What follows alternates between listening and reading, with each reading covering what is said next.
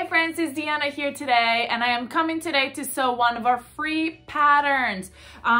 This pattern comes from Lowlands Kids, and usually they just do kids patterns, which are super cute, but this is their first women's pattern, and it is amazing. So I saw it, I downloaded it, I cut my fabric out, and I thought, I don't know, V-necks are usually so hard to make, and I don't know if this is gonna turn out, but it turned out perfection, and I am so excited. I needed to share it with you all. I love the V-neck. It was super easy. I love the bagginess of it. I love the fit. This is a shirt I'm going to be living in like every day. So I went looking through my fabric and tried to find fabric that I could make it with, and I found this blue and it is super cute, so I'm gonna make another one. So, and they also have the kids pattern, so they have this in a kids version, so I'm also going to be sewing up some for my son because he's gonna love it just as much as I love it. I know it.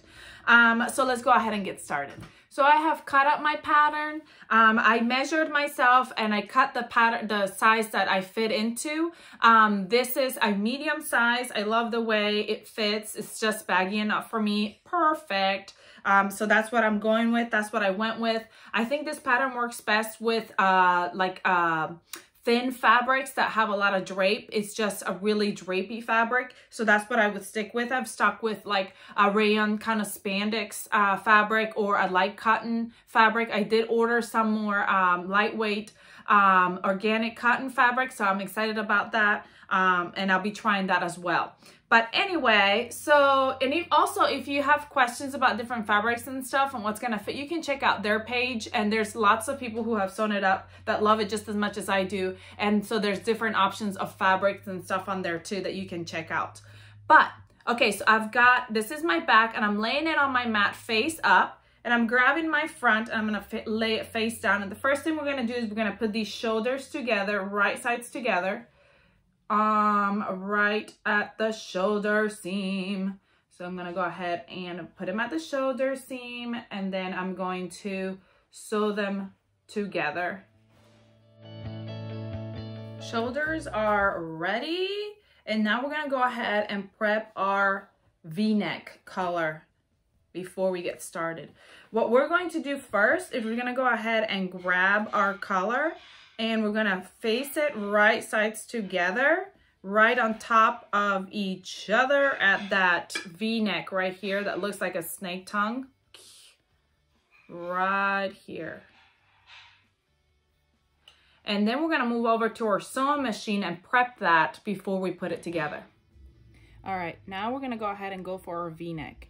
So what we're gonna do is we got these right on top of each other, and we're gonna go a 1/4 inch down from that raw edge, and we're gonna go down and then stop at that right there at the middle, and then go up. Okay, and what I'm gonna do is you can either, what I've done this before is you can mark right here, draw a line down, that way you can see where that V is right here, where that dot is right here. Or what I've done too is sometimes I'll start sewing right here and go up, and then go back and start sewing right here and go up the other way. And I like to do that because of the fact that that makes it easier to sew. Sometimes when you start from this side, the fabric will roll in and get tied in there and try to get stuck. But when you start at the middle, you can maneuver it. The only thing about doing that is that you have to make sure that you give it enough overlap that it doesn't give you a little hole right there. So you want to make sure that you start and stop pretty much in the same spot. So that can be a little bit more difficult. So it's up to you, whichever way you think would be easiest for you. You're going 1/4 inch down from the top, and then I'm gonna go down one way.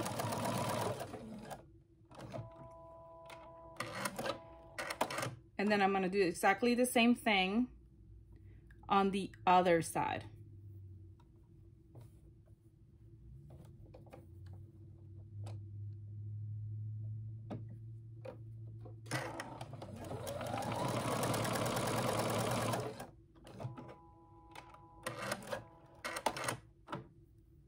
And as you can't see right there, I basically kind of overlapped it enough that when I turn it, it won't open up on my V-neck right there. So if you needed to go back over it and do a back and forth right there, you can, so it doesn't open up. Because that's what's gonna become your V-neck. Ah, I missed that seam, that bead matching that stripe right there by like a little bit. I don't know. Most people would probably take it apart and redo that and say, you know, let me try it again so it'll be even. But you know how I am, I'm lazy. I just leave it. So yeah, I'm leaving it. All right, so now what we're gonna do is we're gonna go over to our ironing board and we're going to steam that seam allowance down on both sides of this V right here. Opening it, basically that seam right there, and just steaming it open. One side, and then I'm doing the same for the other side. And that gives you a V-neck neckband. How awesome is that? Then I'm going to fold that neckband right down the middle, wrong sides together, to create your neckband.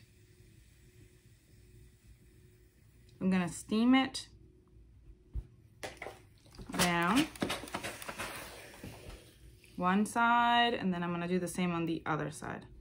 Steam it down. And what I'm gonna do right now is I'm gonna go ahead and quarter this neckband, so that way it's ready for when I'm gonna put it on my top. So what I do is I go from the center out to the other side, and I like to actually clip my quarters. So I'll use like my scissors and do a little notch right there. Not big enough that it's gonna cause any mayhem, but it's small enough, but it's big enough that I'll see it when I'm sewing it. And then I'm gonna match up those seams, that middle to the middle, and then I'm gonna go to the sides. And there's my 1/4, and here's my other quarter. And then what I'm gonna do is I'm gonna look and see which side I like better. The overlapping of the lines right here and right here. I honestly feel like they're both pretty much the same. And I kind of actually like the effect that it does. Like if I do it on this way, it's only gonna be one line. But if I do it this way, there's like 2 lines. But I feel like when I eat it, I'm gonna eat that seam allowance right there. So it'll just be that right there. So do I want it higher or lower? Do we go with this one? Okay. So then I'm gonna go ahead and grab my top and open it up to where my V-neck is right here. And I'm gonna put my right side right on top. So this will be one side is gonna go up. Okay, and this is my right side of my neckband right here. My right side of my neckband is touching the right side of my top.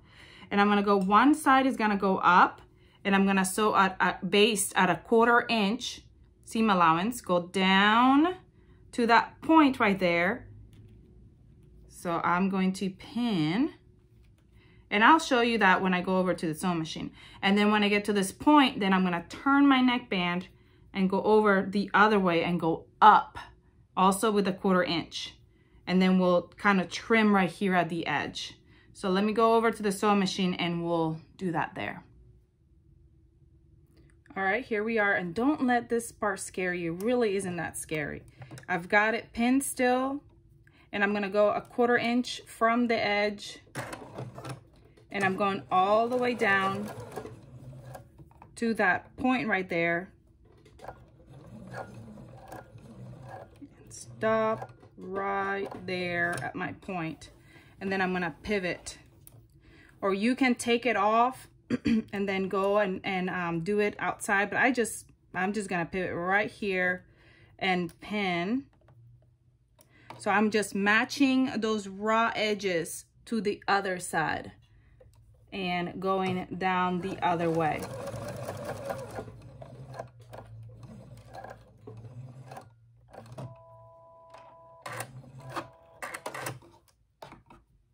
And then when I remove it and I open it up, it is right there.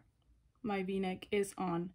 It's just basted, so don't pull it. You don't want to mess it up, because then I'm going to go over to my serger and actually sew it, or with a zigzag stitch, actually sew it all on all the way around. So I'm going to show you how I'm going to pin that neckband.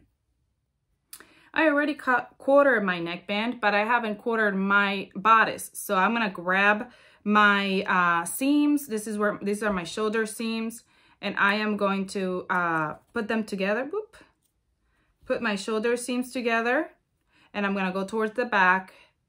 That's where my back spot is. And then I'm going to go and match that back notch with my V right here, the front. And I'm going to go to one side and clip. And then I'm going to go to the other side and clip. Okay. And then now I have my quarter points. I'm going to grab my neckband, and I am going to right sides together. So the same side that's touching that V-neck right there is going this way, and pin where I have my marks. Right sides together, pin right there. And then my next quarter will be my back, and then my other one. My last quarter.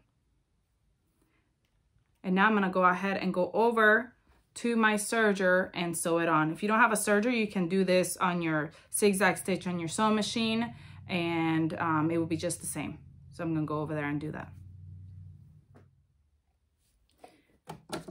All right, I forgot to tell you that you can go right here and trim that a little bit. Make sure that if you trim the back, and you trim just a little bit on that V-neck. Don't trim enough to cut any of the thread that you just cut right there, because that's what's holding it together right now. So we're gonna go starting at that V-neck. I'm gonna go over here to where my first point was, and I'm gonna whoop. I like to just get my needle in there. There we go.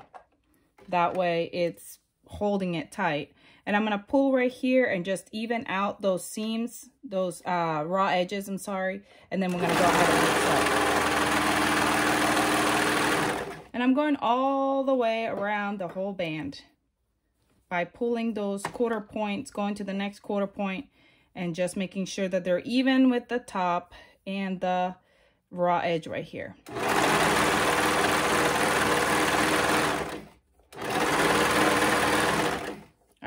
Going all the way around.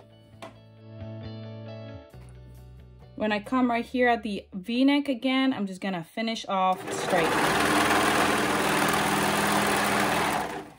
Then I'll go back and thread that tail in, or when I top stitch, if I'm top stitching, I'll just catch it in my top stitching right there. And your V is complete. How easy was that? I'm gonna go steam it, and it looks perfect. Honestly, that V-neck, so super easy to do. I'm gonna go back and steam it down so that it lays nice and flat. And what I like to do, actually, I'm gonna open it up, is steam it from the back, because that way you can make sure that your seam is all going the same way. Here we go, all the way around. Okay, so now that that's top stitch, I mean not top stitch. You can go ahead and go top stitch right now if you want to go ahead and top stitch that neck. And I've top stitched mine before. You can use a cover stitch, or you can just use a zigzag stitch on your sewing machine, or a double needle. Either one is fine. Now we're gonna go ahead and move on to the sleeves. If you don't want to add sleeves, if you want sleeveless, you will do a whole inch seam allowance on the hem allowance is what the pattern gives you. But I'm going to do sleeves. So I'm going to go ahead and grab my sleeve, and I'm going to mark, the way I like to mark my sleeve is I like to do a little notch also at the top of my sleeve. And then I'm going to put them right side of my sleeve, of my shoulder to the right side of my sleeve, and I'm gonna pin right here at the shoulders where my half point is, and then I'm going down to one side, matching those raw edges all the way down. And I'm doing the same for the other side as well. And then I'll do the other sleeve as well. And then we'll just sew that straight on.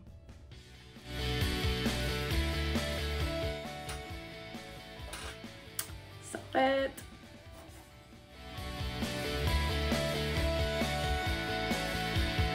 Sleeves are on, and what I like to do is I like to go ahead and steam those sleeves.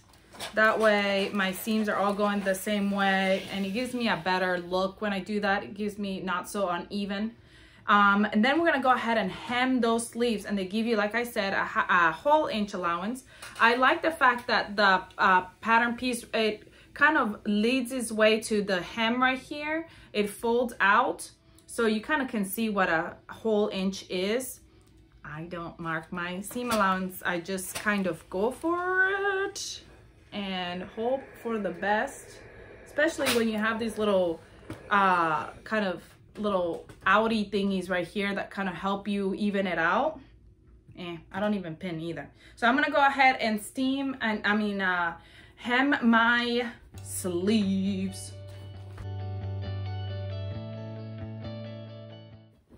Sleeves are hemmed. We're almost done. We're gonna grab our pattern, our fabric, we're gonna turn it right sides together, and we're going to pin those side seams. So we're gonna match up that armpit seam together and go down right there, and then make sure your sleeves are pinned together and so that they're flush at the sleeve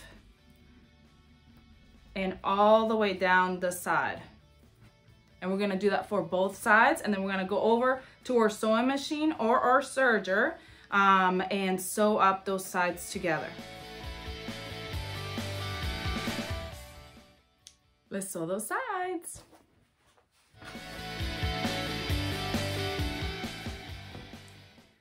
Sides are sewn, and all we've got left to do is hemming and tacking down this serger tail.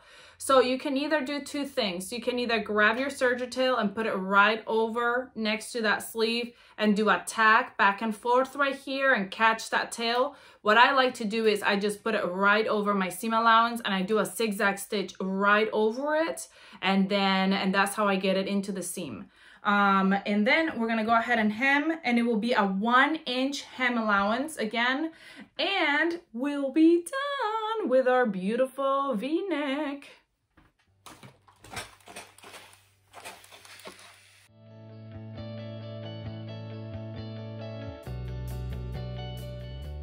All right, we are all finished with our top.